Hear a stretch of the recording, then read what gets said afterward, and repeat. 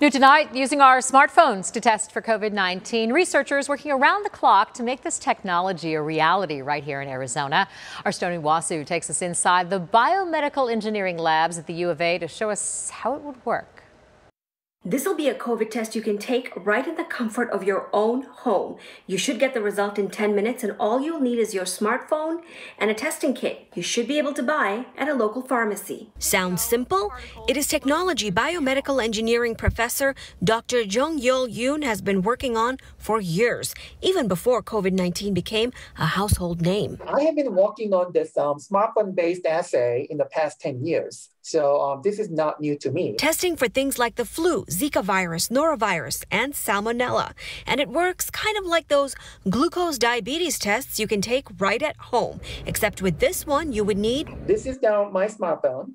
And we need to attach a microscope attachment. Found in a kit you would be able to purchase at a local pharmacy would also be testing strips. And unlike the invasive COVID-19 tests that involve nasal swabs, this one would just require a few drops of a saline solution you have gargled, so it is spit-based. You would put a drop of this gargled solution onto the special strip, then... Let's say this is the microscope.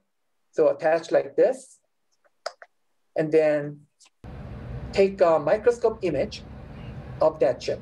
A picture you would load through an app installed on your smartphone. And within 10 minutes, you will find out whether you have coronavirus and whether you're in the early phase, medium phase, or in the later stage infection. Dr. Yoon says accuracy levels of their tests with simulated samples in the lab are at 90%. If approved, next week he hopes to begin human clinical testing using University of Arizona students and staff. They're going to see a flyer. Are you interested in participating in this research program? And then when they say yes, then their sample, portions of their sample, will be sent to us. With COVID-19 declared an emergency by the federal government, Dr. Yoon is hopeful this project will be on the fast track. He calls this an exciting time for science, but... I have a kind of a mixed feeling. At one point, this is great and we are making a contribution. We are so excited.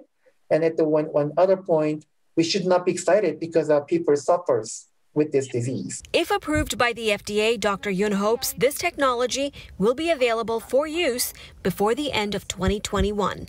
Stoney Wasu, ABC 15, Arizona.